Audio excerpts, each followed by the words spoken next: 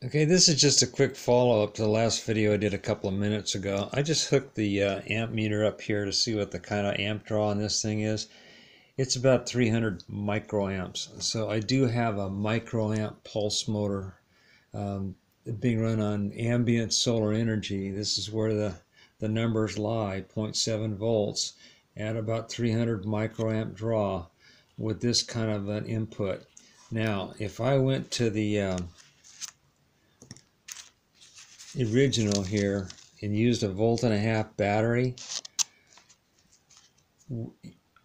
adjusting that 1 meg pot, if you run the numbers on how long this would run, going down to 0.7 volts, which is about a joule thief kind of a scenario with a 300 microamp draw, that darn thing would run for a long time.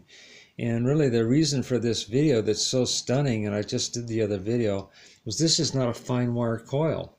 This is 34 gauge. This isn't one of those 40 gauge hair fine coils. That coil there is not fine wire. This is 34 gauge, it's 55 ohms. And yet that's the kind of numbers I'm getting out of this using that kind of a blink rate with a feedback from the rotor going into that coil.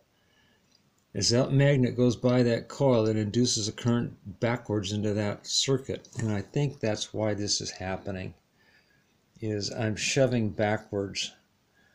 It's my theory anyway. I don't know why we get numbers like that. And here again, this is ambient sunlight coming into my house in the afternoon. It's late afternoon. I think it's 3 o'clock in the afternoon.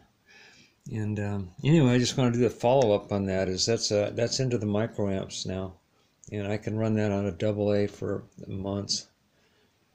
Thanks for watching.